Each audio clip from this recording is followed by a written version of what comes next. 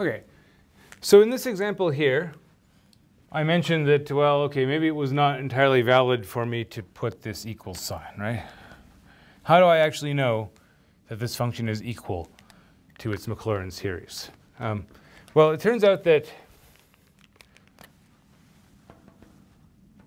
the key is the remainder, right?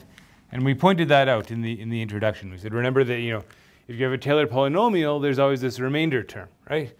So the theorem says, simply enough, that, if the remainder goes to 0 as n goes to infinity, then f of x will be equal to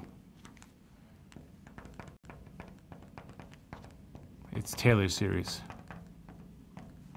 right? At least on some interval of convergence, right? We still have to pay attention to convergence because we are still dealing with the power series. And so basically you can figure this out, right? You figure out the values of x where the remainder goes to 0. As long as the remainder goes to 0, you get this power series representation, right? This is not a very formal statement of the theorem.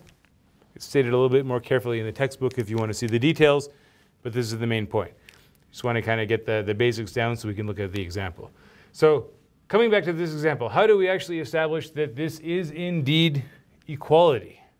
Okay, well, remember what that remainder term looks like, all right? We're dealing with the function cosine. We're dealing with a center 0.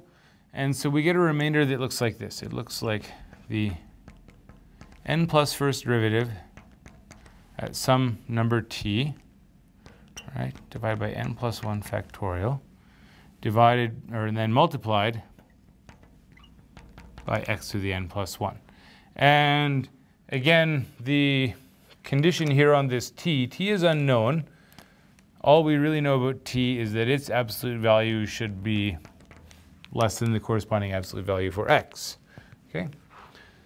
But we know something about this remainder. We know that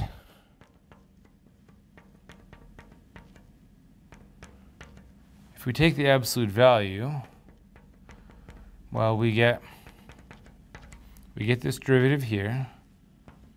We have n plus 1 factorial, okay, times the absolute value of x to the n plus 1. And the derivatives, well, the derivatives are all either plus or minus cos or plus or minus sine. And we know that sine and cosine are bounded functions, right? Range is from -1 to 1. So this thing is less than or equal to the absolute value of x to the n plus 1 divided by n plus 1 factorial. Okay? So we get to there. All right. So from here, it more or less boils down to convincing yourself that that limit has to be equal to 0, right? So on top, you have just it's a power, or it's an exponential, right? Whatever x is, this is an exponential. On the bottom, you have a factorial. We've talked about the fact that factorials definitely grow faster than powers, right? Because this looks like, so this is what?